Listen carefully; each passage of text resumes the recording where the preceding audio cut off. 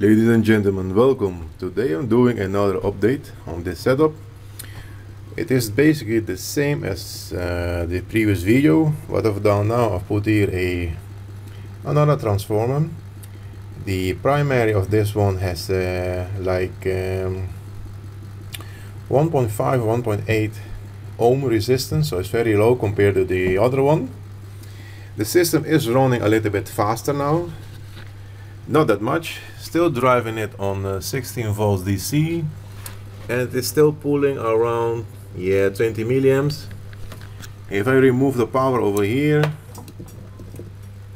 it will keep spinning, still pulsing around 10 milliamps now. The voltage is around 14 volts now.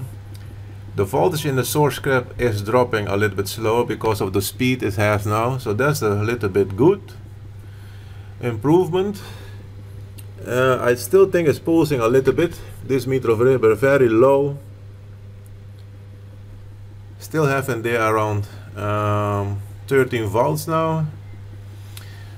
So in case of improvement made on the part of having enough voltage in the capacitor for a long period of time, so that's a good thing, because in the other video it was already at around 10 volts.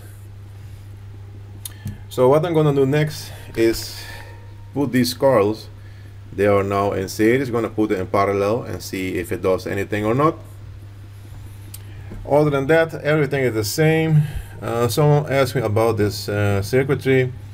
It is very simple, just your normal P-channel MOSFET circuit, and the transformer is on the primary of the circuit. That's about it. And going to a full bridge rectifier and then back to the source.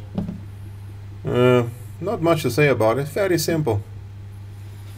Still having in there around 11 volts.